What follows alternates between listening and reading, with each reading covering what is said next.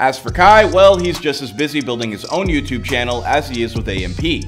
Over the past year or so, Kai has doubled down on his production schedule, and now he usually posts at least one video per week with some attention-grabbing stunts like becoming a professional cuddler or pretending to be a famous record producer just to tick off famous rappers like A Boogie. Yes, girl, wine pon your cocky, girl.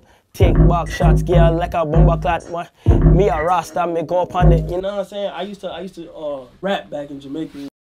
So like when I do my producing, I know my.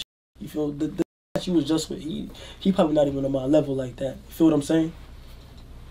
Don't you know that? In terms of his workflow, Kai generally films content for his own channel every other day, while reserving a block towards the end of the month to film group videos with AMP.